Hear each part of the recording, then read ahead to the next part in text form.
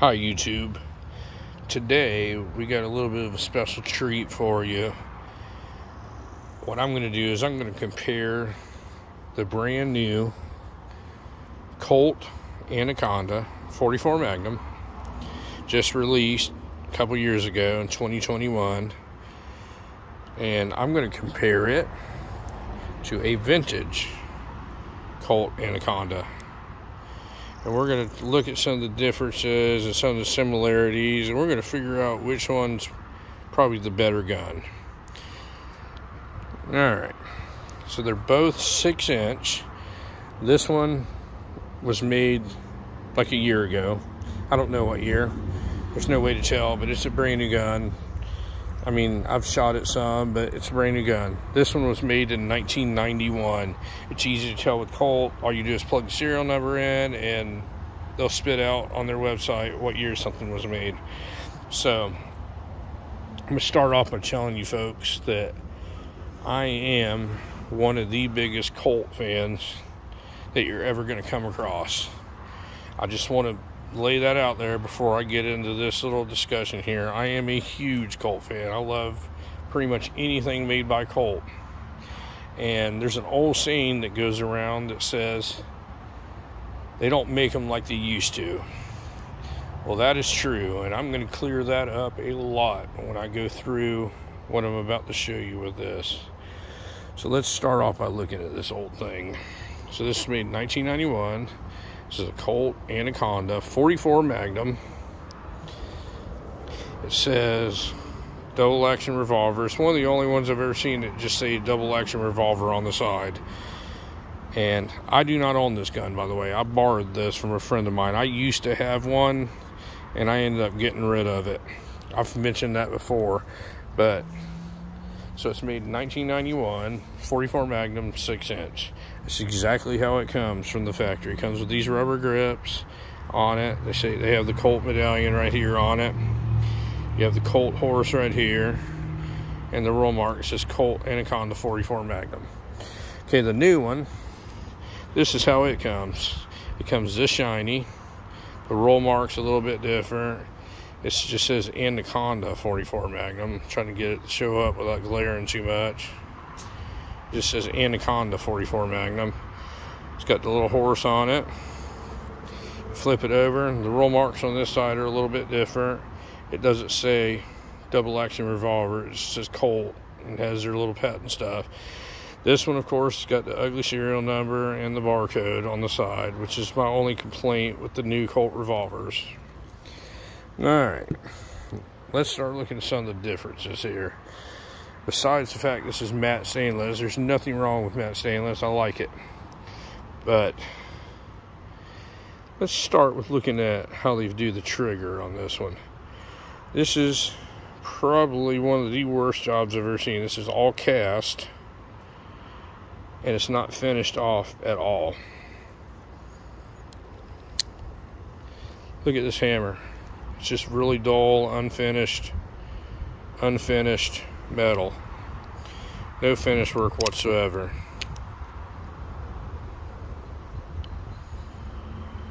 Scan over it a little bit. So we have a trigger that does have serrations on the front of it. It's obviously cast, unfinished. Hammer's unfinished. It's got serrations on top. It's pretty small for being a 44 Magnum hammer. It's small, but it's serviceable. The new one, this trigger is perfectly finished. Serrated on the front, the same. The hammer, perfectly finished, just like the rest of the gun. It's a little bit bigger, the hammer is, so it's got a more reachable spur. Look at the attention to detail they paid, the finish work on this. It's just unbelievable. Alright. On the top of this, it has what I'm going to tell you is the only advantage in this gun and the new Anaconda, the sight. The factory sight is pretty awesome on this. It's got a white outline on it. It's fully adjustable for windage and elevation. It fits tight, it works good, and all that. This gun, the new one, I cannot say that about. It had, past tense, a terrible sight on it. I bought a Wilson Combat rear sight and installed it. They cost $125, and that fixed everything. The sight was wiggling around in here and everything. This Wilson Combat sight is a must. These guns are no-goes without that. You put that Wilson Combat sight on it, it no longer has any problems. Alright, so the new gun also comes with black rubber grips on it. I changed those. These are synthetic ivory grips. They're from a company called Boone Trading Company. They're somewhere out west. I think they dressed the gun up really good. It was about the only thing available at the time when I got them and put them on here. I was like, it really looks good. Now we're going to get into the brass tacks. This whole entire gun, I can run this over here and my fingernail will skip on this. It's so rough. It's really sharp edge. It's hard for it to show up on camera, but it is not finished very well at all. Everything is sharp. If you look on it, nothing's finished off really good. All the edges are sharp. It's like they rushed to get it out the door. Look up real close here. You can see the poor finishing on it. Look at the new one.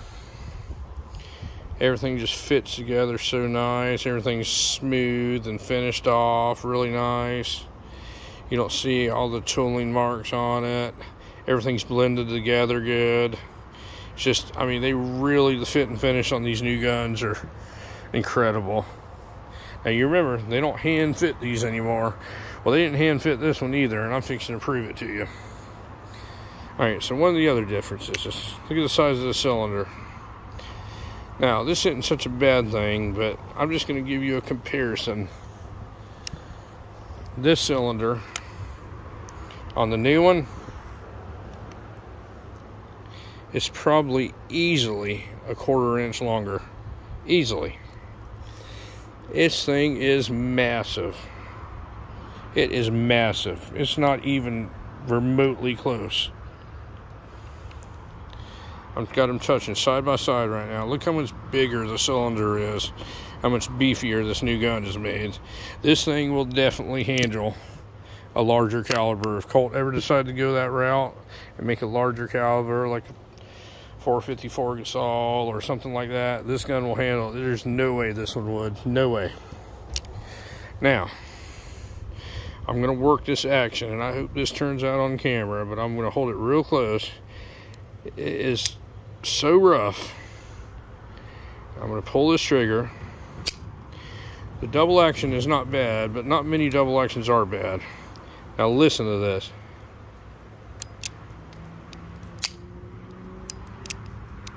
You feel and hear stuff just digging in there.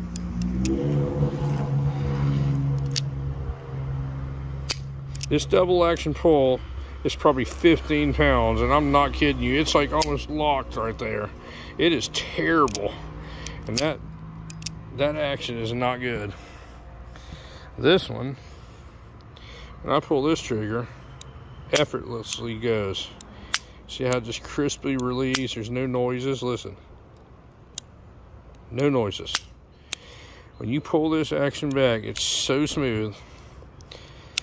It's just like a Python, because it's a Python action. This old gun is a coil spring action. Inside, it's the same exact action, only exploded version of what they used to do on the old King Cobras, the vintage King Cobras, which is also something that people collected. They've cooled off a lot, but people were all over those things there for a while because they said cold on them. They were a snake gun. Make no mistake about it, until this thing came out, the only real snake gun was the Colt Python. Nothing else mattered. None of them worked like that. So if I take this action, pull it back, I'm going to pull this trigger and hold on it. I can sit there and wiggle this cylinder. I'm not talking so you can hear it. I can wiggle it back and forth. If you take the new one, the ones that everybody loves to hate on. Pull this back, pull this trigger. I'm trying to move it right now. I'm trying my best. Watch my thumb turning red from trying to move it. You are not moving it. That thing is bank vault tight. It's that tight. This has got the leaf spring action from the new Colt Python. This has got a coil spring action. It's got a terrible coil spring action in it. So, when I tell you that they don't make things like they used to, well, it's a good thing, because if they made this gun like they did this one, I don't think they'd sell one of them. Collectors are wingnuts. They go crazy over seeing something like this. But I've just showed you how it's not even close. Oh, another difference is the front sight's pinned in on that one. This one you can change it with an Allen head right here on top. Both of them, the crown, the barrel, the crown is recessed in it. I'd actually forgotten about that. That was actually kind of cool about the Anaconda in the 90s, but it actually did have a recessed crown in it. The Python never did. The new ones do, but the old ones never did. But anyway, gun prices, or any prices, any kind of commodity, anything, is driven by what people will pay for it. And when those Colt Pythons went through the roof where they did, people started grabbing on to any Colt revolver that had the name of a snake on the side of it. And this was one of them. And I promise you, this gun right now, if you were to buy this gun anywhere on the secondary market, like Gun Broker or something like that, or in one of your local gun stores that happen to have this thing in stock, this would cost $2,000+ all day long. This gun is still being manufactured. You can buy it anywhere, and it's $1,500. And just look at the difference. Look how much prettier it is, how shiny it is.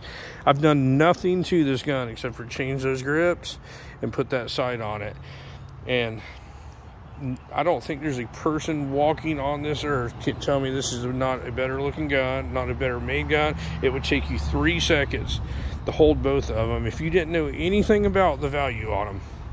If nobody ever told you anything about the value and just had these two sitting in a gun case and you handled both, everybody would leave with that one. Everybody would. This thing would be sit there until it rotted away, long after we're dead.